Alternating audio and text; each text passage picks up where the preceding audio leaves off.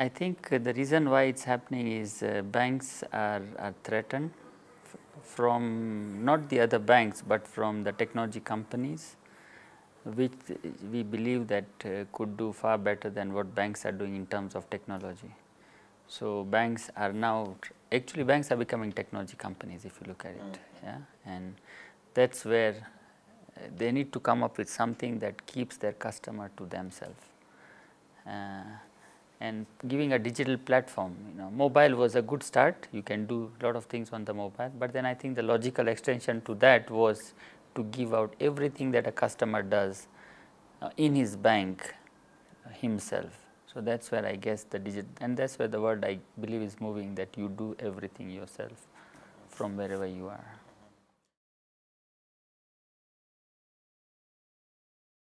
There is no straightforward definition to what a digital banking is. Some people think digital banking is doing banking on the computer. Some people think it is an extension of internet banking. Some of us, we say it's a bank in your pocket. So, I do not think there is a straightforward definition to that, but all the bank has different ways to look what they want to provide in a digital banking. I think digital banking is a term, but then people use this term in different ways depending on how capable the bank is technologically.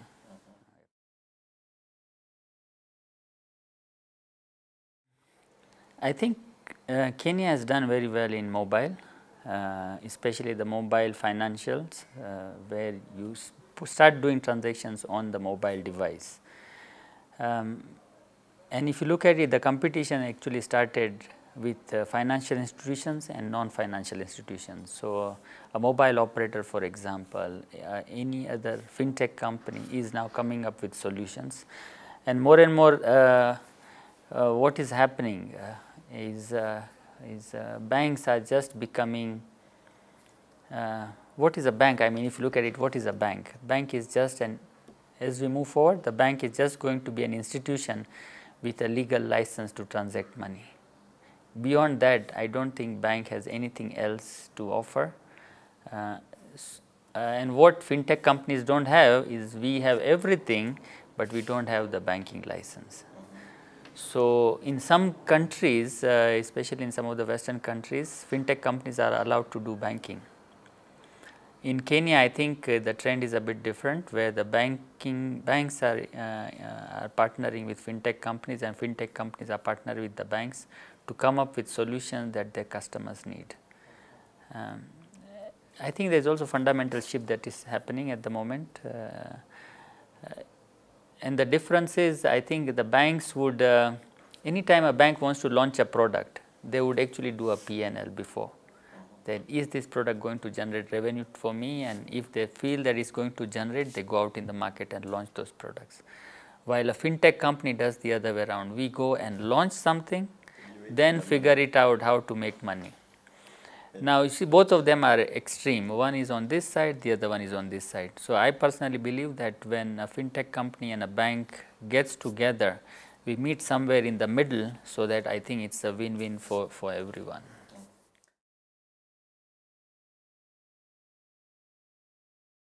Very, very difficult to say, because I think such things have not happened in the past. So, we do not know which is the better approach. Personally, if you ask me, a fintech company getting into a bank possibly may be better, and the reason I think is fintechs are normally risk takers. So, if you come in with a risk taking DNA, I think then the growth might be better, because if you come in from a bank getting into fintech, it will always have a conservative nature which might hinder the growth.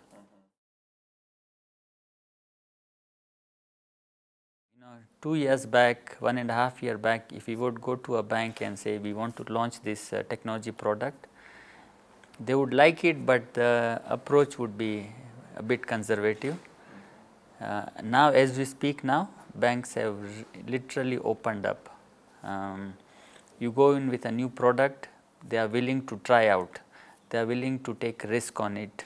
And we also work with some banks where now they are saying they want to put a specific budget just for launching out these kind of products. And even if that means that these products doesn't generate any revenue, they know this money is only for R&D purpose. So I believe I think we live in very, very interesting times.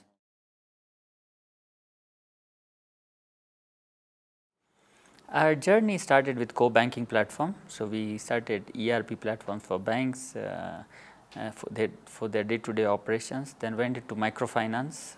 Currently, we serve many banks on the continent. We serve, I think, highest number of microfinance on the continent. And then in the journey, we realized that look, the future is going to be different.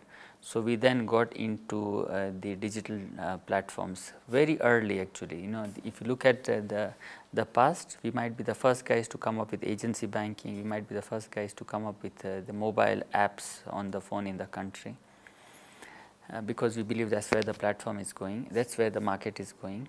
And we now see that what's going to happen is banks are going to be just a channel to do a transaction. So that's where now we are also moving. We serve close to about 300 customers as we speak, all across the continent, not just in Africa, but also in parts of Asia. In terms of processing the transactions, I think we are the second biggest after Safaricom. M-Pesa processes the largest number of transactions in this country. Followed by them is us. But the only difference is we are a white labeled solution provider. So when you are doing transactions on your bank, most likely those transactions are processed by us. But you as a consumer do not know, because we are sitting at the back. Yeah. And I think we always want to be in forefront of innovation. Every time we keep doing something new, some of them succeed, some of them don't succeed. That's right in our DNA.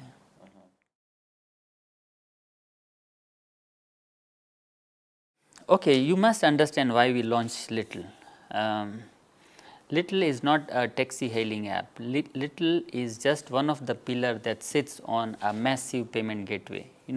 Us as Craft Silicon, we have a massive payment gateway. We process transactions for schools, for utility companies, for revenue authorities, for counties. We process lots and lots of transactions. I have close to 10 million customers sitting on my platform from various different partners.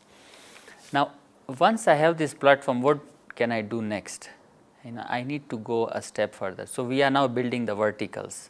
So the first vertical we thought was, let's focus on transport and logistics. That's where the Little came in. So Little is just a platform, an app that uses our platform. So you can book a Little, you can pay for a Little, you can pick the money from your bank and book a ride, for example. The second platform that we are currently focusing on is hospitality.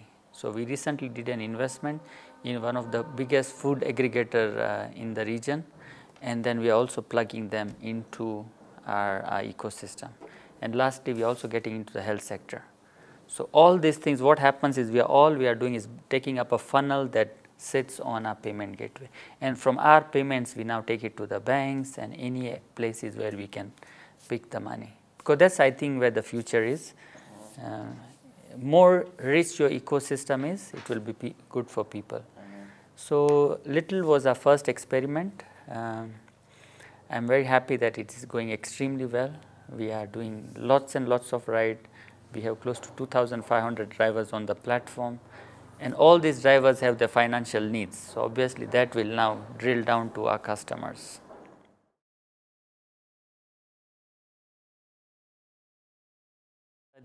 The next thing that we believe, because now digital banking is almost there. The next big thing that we believe is going to come into the banking is artificial intelligence and machine learning. So we are investing heavily. Us as Craft Silicon, we are investing heavily into machine learning. And what machine learning is it doesn't look at your figures on how you do, but it looks at your patterns. You as a retail customer or a corporate customer, it analyzes your patterns on how you transact, what time you transact, what you do. So it's not transaction by transaction, but it's patterns. And based on that patterns, the machine will be able to learn what you are likely to do next. That I think is going to be the next thing in the banking, and we are right there. Kraft Silicon is investing heavily in machine learning as we speak.